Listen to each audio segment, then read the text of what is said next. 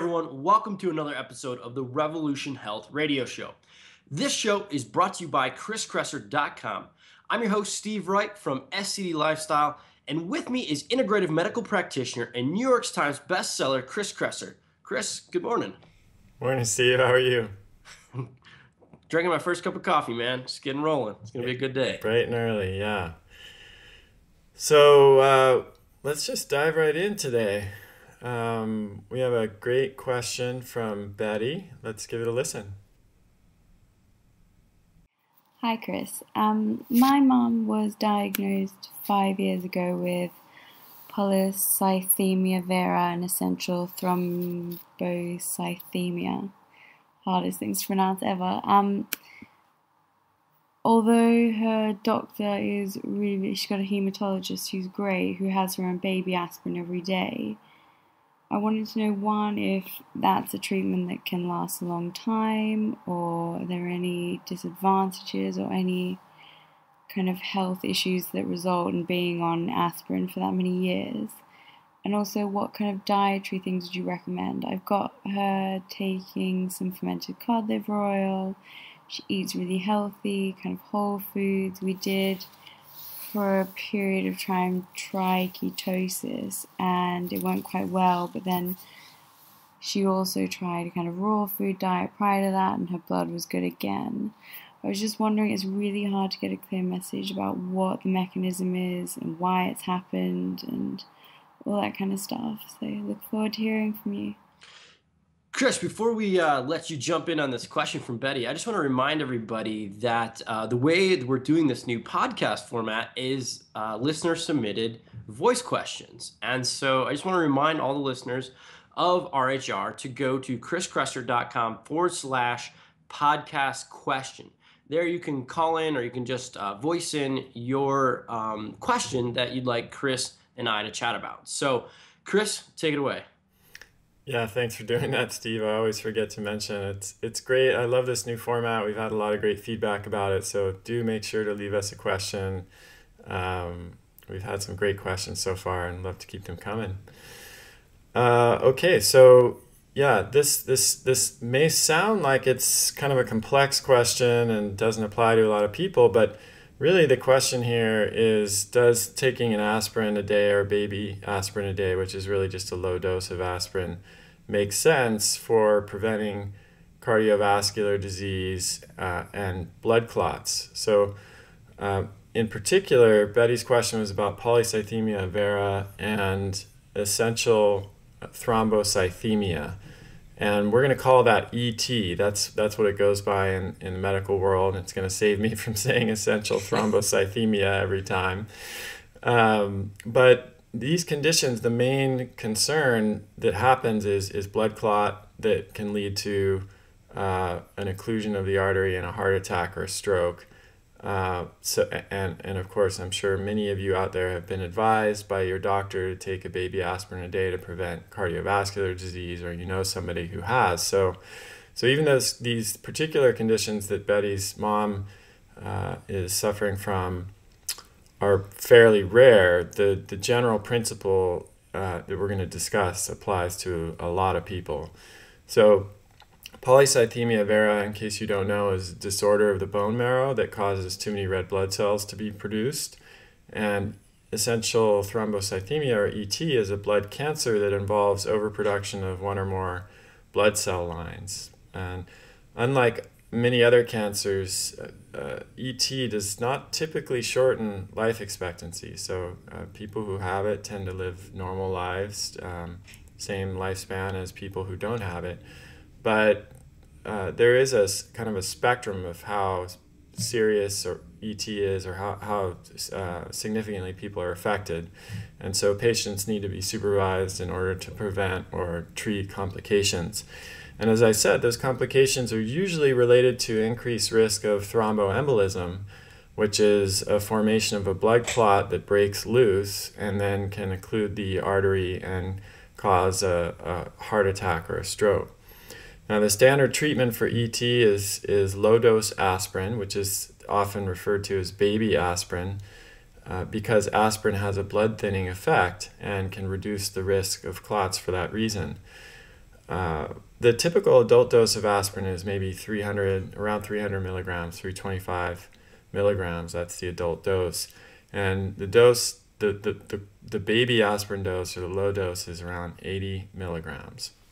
So really there are two important questions here. And the first one is more specific as it relates to Betty's mom, which is, does research support the use of low-dose aspirin as, continuously over time as a treatment for ET? And then the second question, which is much more general and applies to anyone who's been told to take low-dose aspirin for cardiovascular prevention, is low-dose aspirin safe? And I suppose a third question would be, if low-dose aspirin is not safe, what are the natural alternatives that can accomplish the same effect? So let's talk about some foreshadowing here. A little bit of foreshadowing. Yeah, exactly. Because if I tell you that low-dose aspirin might not be a good idea and I don't give you any alternatives, you're not going to be happy. Fortunately, there are plenty, so we're going to talk about all of those in a moment. Let's take the aspirin safety question first. Aspirin's quite simply not as safe as many have been led to believe. And if you understand how it works, it's easier to get why that is. So aspirin can alter the natural structure and function of red blood cells, as well as how blood flows through our veins and our arteries. This is called hemodynamics.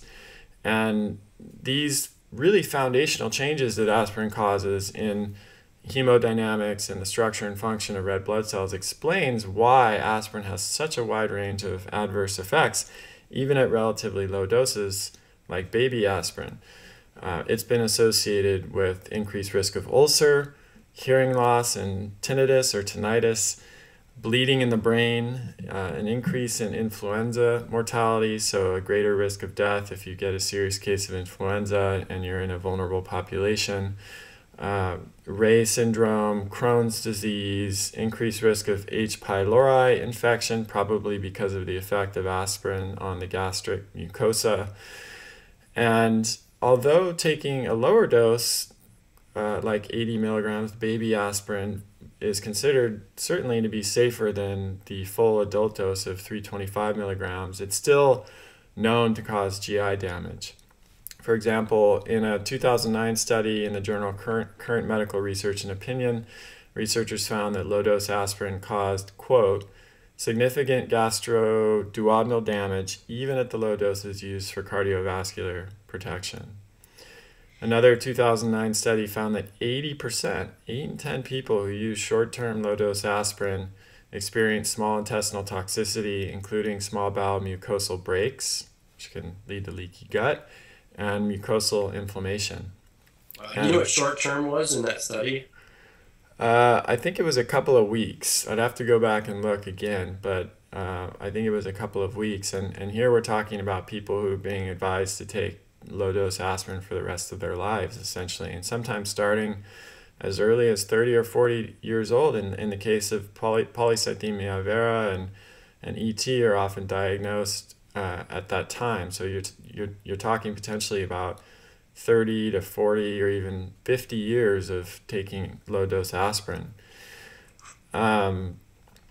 It used to be within the conventional guidelines that aspirin was recommended for CVD, cardiovascular disease prevention, but because of some of this research on adverse effects that I just shared with you, new guidelines that I think were published in either 2011 or maybe 2012 by the U.S. Preventative Task Force actually don't recommend aspirin for cardiovascular disease prevention anymore, except in really high-risk categories like men who are aged 45 to 79 years old, so middle-aged men with pre-existing heart disease or really elevated risk factors like extremely high cholesterol, smoking, hypertension, etc. Although even that is debatable in my opinion. So in summary, I don't think, it's pretty clear that low-dose aspirin is not safe. Safe would mean there's a very low risk of adverse effects, and those adverse effects that could occur are not harmful, but clearly that's not the case, as I just demonstrated. So what about aspirin for treatment of ET? Now the caveat here is I'm not a hematologist, obviously. This isn't my area of expertise, and please check with your doctor before making any changes. But there was a paper in the journal Leukemia Research in 2010, and the title of this paper was Aspirin in Low-Risk Essential Thrombocythemia, Not So Simple After All. And the conclusion of this paper was that the risk-benefit ratio of low-dose aspirin for primary prevention of major cardiovascular events like stroke and heart attack in people with ET who are asymptomatic, which is most people, and who are under 60 years old remains unclear. And it's even unclear for people who are over 60 years old and are symptomatic. And the researchers said, quote, "It should be emphasized that for the time being, the net benefit of low-dose aspirin is favorable only in high-risk patients who've already had major vascular events." So once again, it's pretty similar to the U.S. Preventative Task Force recommendation, where they're saying that, yes, aspirin may benefit some people, but they're only the highest risk people, and typically people that have already had a major cardiovascular event. And of course, the reason that the researchers emphasize this risk-benefit ratio is the pretty low evidence of benefit, or at least in a pretty small group of people, versus the relatively high risk of bleeding and complications, especially in people with a history of gastrointestinal diseases. So to answer your question, Betty, I think the evidence supporting low-dose aspirin over a long period of time is pretty weak unless your mom fits into one of these categories that I just mentioned. And I'm concerned about the safety of low-dose aspirin over a long period of time. The good news is that there are several evidence-based alternatives to aspirin. And, that's what we're always interested in here, of course, is treatments and remedies that have a clear scientific basis behind them. We're not just talking about sort of woo-woo alternative remedies to conventional treatments. We're talking about stuff that you can actually go into the scientific literature and see peer-reviewed, oftentimes randomized clinical trials supporting. And the interesting thing about these alternatives is that if you mention them to doctors, they'll often look at you as if you're crazy and you've been doing too much researching on the internet.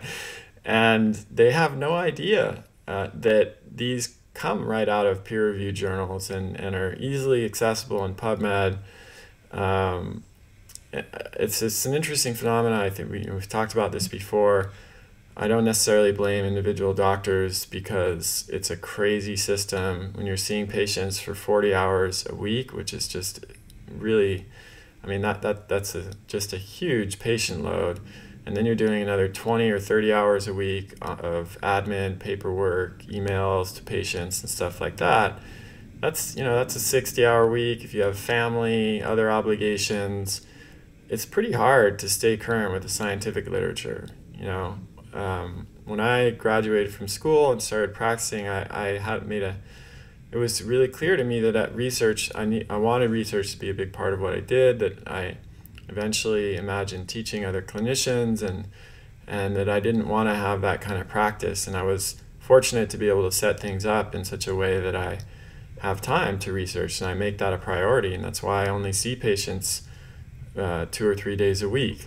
But the general clinician doesn't have that luxury, and they're not often current with the scientific literature, and they're not able to keep up with studies on all of these alternative remedies that are actually evidence-based. So it's a big problem with the way our system is set up. And I just mentioned this in case you go into your doctor and you tell them about some of these remedies we're going to discuss. They may raise an eyebrow, but if you're enterprising yourself, you can just go to pubmed.org and type in some of these terms, and you can actually print out some abstracts from studies on these remedies if you'd like to talk to your doctor about them. And probably, if you could mention again one more time, Chris, what was the council or the guidance body that has reversed their decision regarding baby aspirin use? I mean, probably just at least printing that off and starting the conversation with your doctor with that is probably a good starter. Yeah, that's the U.S. Preventative Task Force. And also, if you search for low-dose aspirin safety just in Google, you'll find a bunch of articles like in the Wall Street Journal and New York Times that were published around 2011, because there was a big study published, I think, in 2010 that about the risks of long-term aspirin use, and there was a big controversy about it at that time. And so there were a lot of articles published in the mainstream press that covered this issue pretty well. So you can also print some of those articles out, and they refer to the underlying studies. So there's plenty of information out there. So let's talk about, of course, one last thing I wanted to point out before we go on. The reason you've heard of often you hear of the drugs in these situations and not the natural alternatives, in addition to the fact that doctors often don't have the time to research those natural alternatives, is, of course, that the supplement companies do not have the marketing budgets that Big Pharma has. And Big Pharma goes around to doctors' offices with brochures about the various drugs that they offer, and there's just constant bombardment and exposure through television and magazines and newspapers, and doctors are exposed to that continuously, and patients are exposed to it continuously. But the supplement manufacturers, of course, and this is not necessarily a bad thing, they don't have the marketing muscle to get the word out about these alternatives to the same degree. So let's start with diet, of course. It's always the starting place. Many of these conditions that people would be using aspirin for are to reduce risk level are inflammatory, and they involve clotting. And so you want, with the diet, the goal is an anti-inflammatory diet with all of the nutrients that are likely to create healthy blood flow and reduce coagulation. And of course, the paleo diet or paleo template, paleo-based diet is a really good choice from both of those perspectives. It is low in inflammatory foods like seed oils and refined grains and excess sugar. It's nutrient dense, got a lot of the nutrients that contribute to healthy hemodynamics, blood flow, and reduce coagulation, and it's just an all-around good starting place. But there are some specific considerations within that context. One is to make sure you're getting enough of the long-chain omega-3 fats like EPA and DHA. These fats have well-known anti-clotting effects and have been shown in some studies to be equivalent in that respect to aspirin. And so you want to make sure you're eating up to a pound a week of cold water fatty fish like salmon or mackerel, herring, sardines, anchovies. These are the fish that have the highest levels of EPA and DHA. You can also take fish oil or cod liver oil that contains EPA and DHA, either instead of fish consumption if you can't eat fish for any reason, or in addition to increase the effect. You'll be happy to hear that dark chocolate consumption results in antiplatelet effects, so it has an anti-clotting effect. And the more we learn about dark chocolate, the more incredible really its health benefits are. So don't you have to stay really consistent with it too? You have to eat it 3 times a day, every day. No, it's if you tolerate chocolate, there's really little reason not to eat it every day or every other day if you are able to moderate your intake of it. We're not talking about having a bar of chocolate every day, but a small serving every day would certainly be fine if you tolerate it.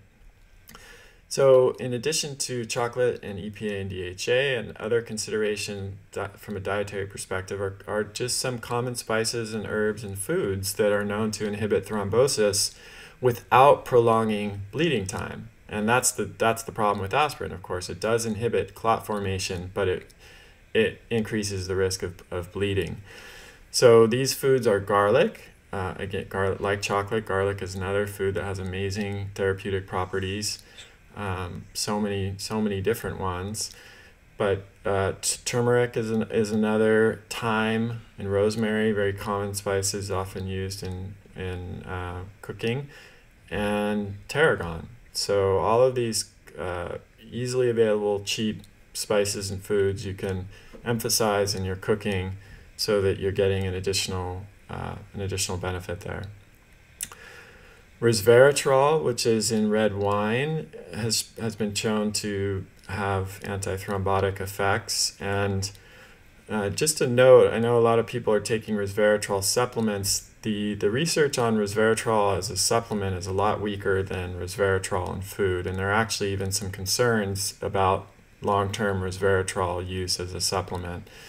I recently posted an article written by Moises Velasquez Manoff, who we had as a guest on the show to talk about the hygiene hypothesis, or old friends hypothesis, a while back. He recently wrote an article that demonstrated, or was summarizing research that demonstrated that taking antioxidant supplements does not have the same benefit as eating antioxidants in fruits and vegetables and other foods. And this is, the resveratrol thing is just one example, but there are many other examples. So in terms of supplements, nutrients that you can take that will increase the effectiveness of this natural approach, one of the main ones is called pycnogenol, which is also referred to as pine bark extract, a French maritime pine bark extract, at a dose of about 100 milligrams a day, has been shown to reduce platelet aggregation as effectively as aspirin, without increasing the risk of bleeding, and it actually even has a prolonged action time. So it works over a longer period of time than aspirin does. You don't have to take as much or take it as frequently. And so pine bark extract is a mixture of long-chain alcohols that's extracted from, it's a extract of pine bark, and it's pretty readily available. I don't know if you can find it at like Whole Foods or local stores, but you can certainly find it online.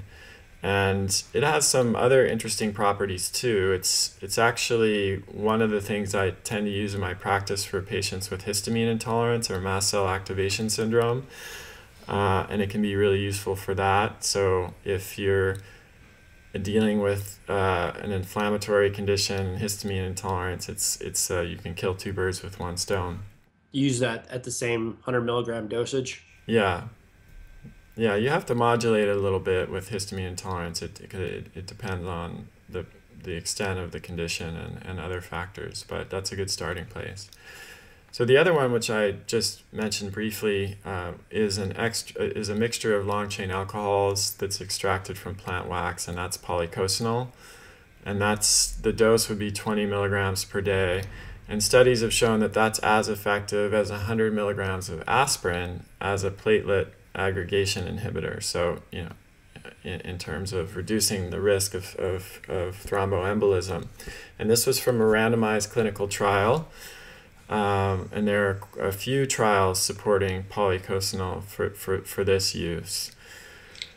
Chris, are you suggesting to stack these, or are you suggesting one or the other? I would do all of the diet suggestions that I mentioned. So, paleo-based diet, dark chocolate, herbs, spices, foods, increasing omega-3 intake to a pound of fish a week, or maybe if you're eating less than that, to do a combination of fish plus cod liver oil or fish oil. And then I would probably start by trying either pine bark extract or polycythemia, and then get tested again and see how your blood is. And if that's not doing the trick, you could add the additional one. But there are a couple other things I want to mention too before we finish, which is that exercise is very important for maintaining healthy hemodynamics, blood flow, and reducing the risk of clots. And stress management may play a role as well. There was an interesting 1984 study that I saw when I was looking into this that showed that yoga had a significant effect on reducing blood coagulation.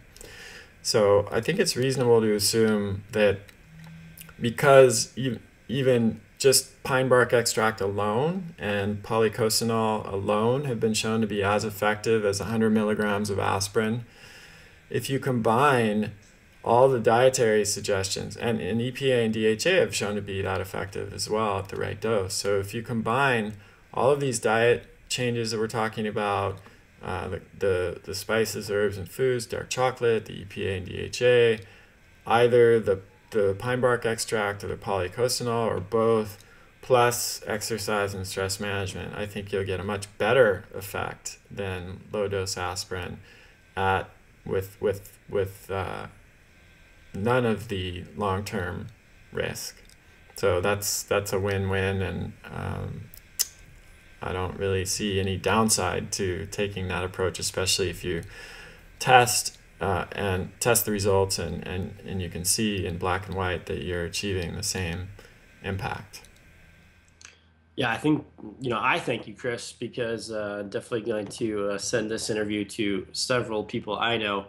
But I think this is a powerful show because it seems like dogma dies really, really hard.